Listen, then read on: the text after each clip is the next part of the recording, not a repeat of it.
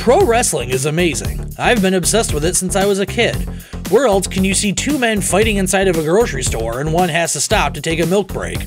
Or have a man start dating a woman who looks like his actual wife and then throw a dead fish at her? Or have a giant mummy named the Yeti hug a man to death? And let's not forget about the Hulk Hogan monster truck that runs on a 50-50 blend of bald eagle tears and cholesterol. And sometimes, they do moves and body slam each other. To say that I love wrestling is an understatement. I have a framed photograph of the $1 Million Man Ted DiBiase in my house. The officiant at my wedding was a pro wrestler, so it's only fitting that I pit two passions of mine against each other in a steel cage. Join me on this episode of Push Start, where we take a look at pro wrestling arcade games.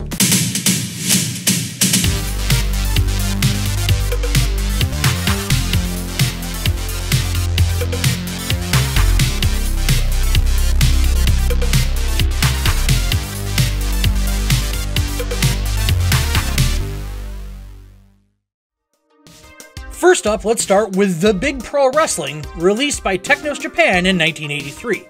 I did things, but to be honest, I'm not sure how. The controls were kind of incomprehensible to me.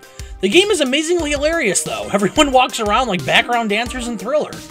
There's no character select and it's always a tag team match. It's cool to go back and see where wrestling games began in the arcade, but there just isn't much to it. Fun fact though, the player characters are definitely based on the Funk brothers, Dory and Terry. Literally the only thing I have to say about Champion Pro Wrestling is it's kinda cool to see where Master Chop Chop Onion got his start. Mania Challenge, another Technos Japan release, is much more upbeat and fast, unlike a lot of the games released around this time period in the late 80s. By today's standards, it's incredibly basic, but I did enjoy the time I spent with it.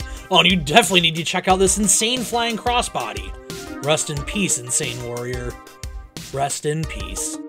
Grudge Match, developed by Yankee Game Technology in 1987, was a game I wasn't familiar with. Again, there's no character select and the controls took some getting used to, even with them forever pasted onto the screen in the lower corner. I never did figure out what the cheer button did. However, I did get to suplex my opponent onto my manager and then murder him with a giant weight after the match. 10 out of 10.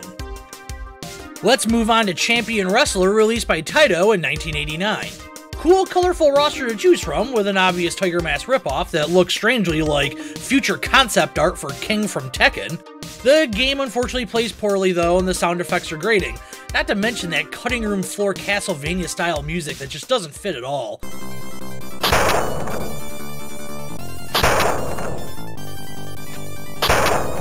However, I did get to giant swing my opponent out of the ring though, and that was pretty cool.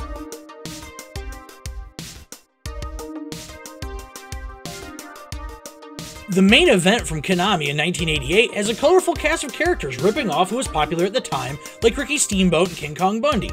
The game has a cool commentary system, but the visuals leave a lot left to be desired. Thankfully, at this point, we're starting to get a larger variety of move types. May have to agree with the commentator, though, that you need to have brain damage to enjoy it. Let's move on to Wrestle War, developed by Sega and released in 1991. Only one character to play as yet again. You have a kick and a punch, and grapples initiate when you're close to your opponent. However, it felt totally random if a grapple actually happened.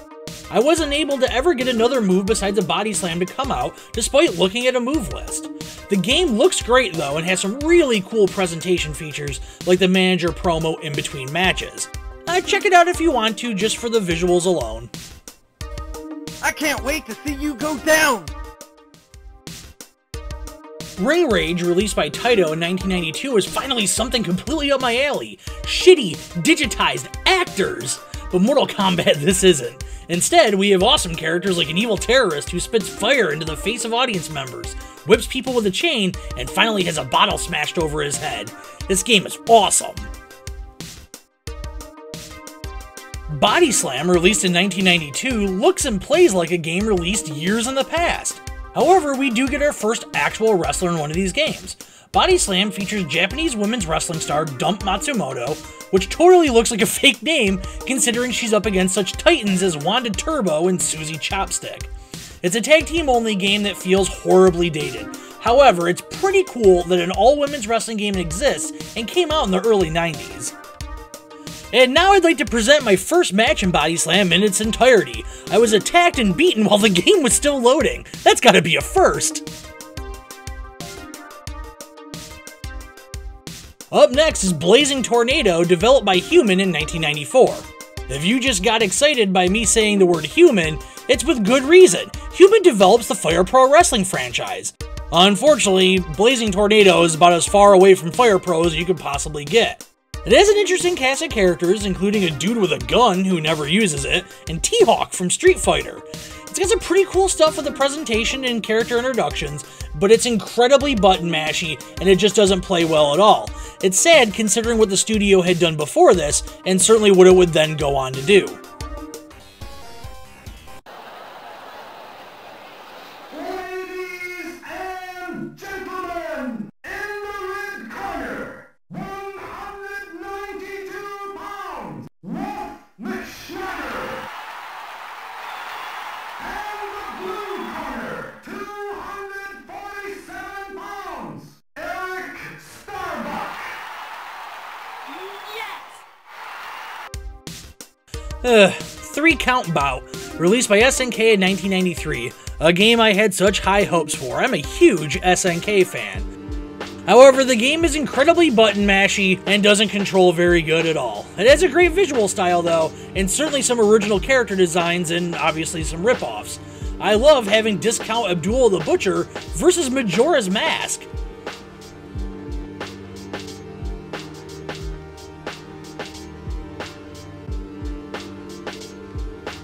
Next up is a franchise near and dear to my heart, the Muscle Bomber series.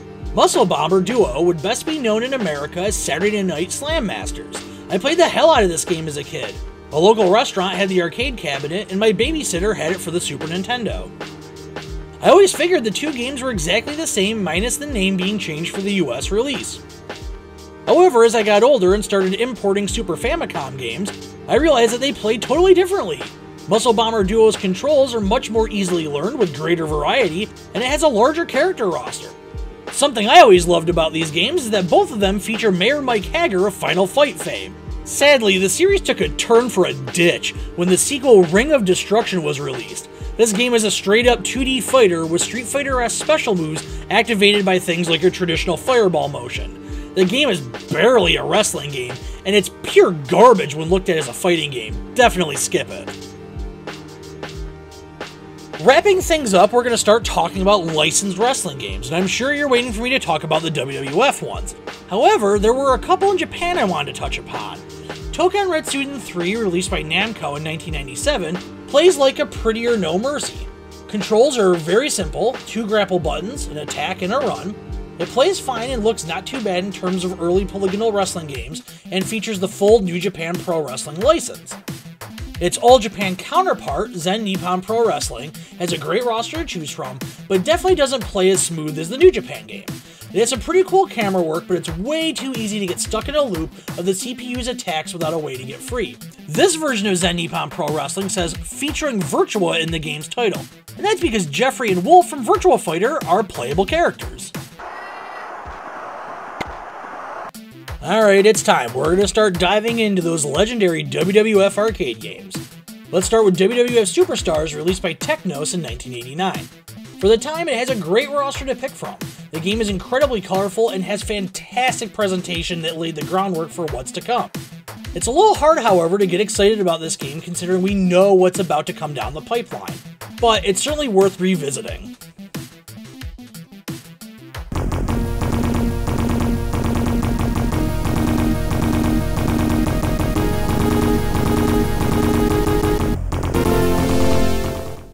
Up next is the one we're all waiting for, WWF WrestleFest, released in 1991. This is god-tier wrestling arcade games. WrestleFest blew my child mind out of the back of my soft skull. Our local Gulf Dome had the cabinet, and I would fake being friends with kids who would have their birthday parties there so I could just go and play it. It has fantastic graphics that evoke the superhero and action figure-like status of the late 80s and early 90s WWF roster. It has an excellent cast of characters, including non-playable boss characters in the Legion of Doom. This is the quintessential arcade wrestling game and is a must-play, not just for wrestling fans, but for arcade fans.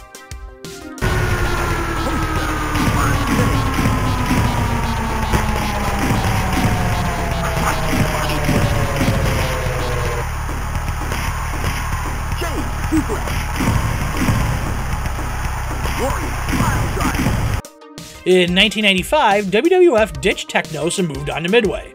WWF WrestleMania features fully digitized character models and combos, just like another Midway game, Mortal Kombat. Each member of the roster has special moves that break reality, like The Undertaker shooting ghosts out of his hands. One feature that always made me laugh is if you hit wrestlers hard enough, objects will fall out of them. If you hit Yokozuna hard enough, a ham goes flying. The game did receive a sequel, but it was released on home consoles only, and it's called In Your House.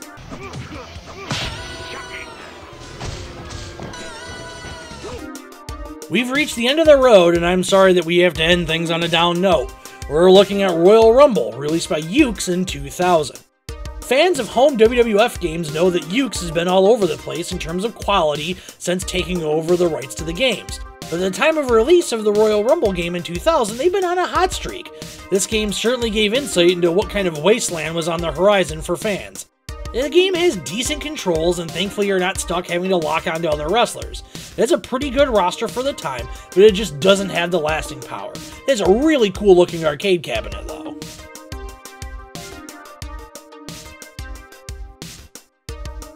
And that's pretty much it. Royal Rumble was the last big wrestling game released in arcades. I had a lot of fun researching this project. I found games that were pure garbage, I found games that were absolutely hilarious, whether they intended to be or not, and I found a few hidden gems along the way. Thank you for joining me on this episode of Push Start, and I'll see you next time.